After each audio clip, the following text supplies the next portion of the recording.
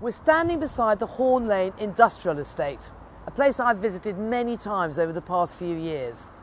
Pollution is a real problem for residents here. Now, I didn't go into politics to make life difficult for businesses or increase regulation, but there has to be a balance. I've now set up regular meetings between residents and the operators, and I'm pleased to say that the Environment Agency is now monitoring pollution levels more closely.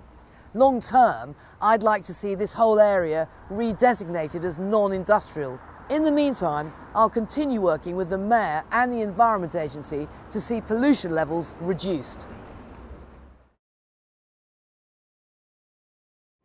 Heathrow, of course, is one of the world's greatest airports, and we can be proud of that.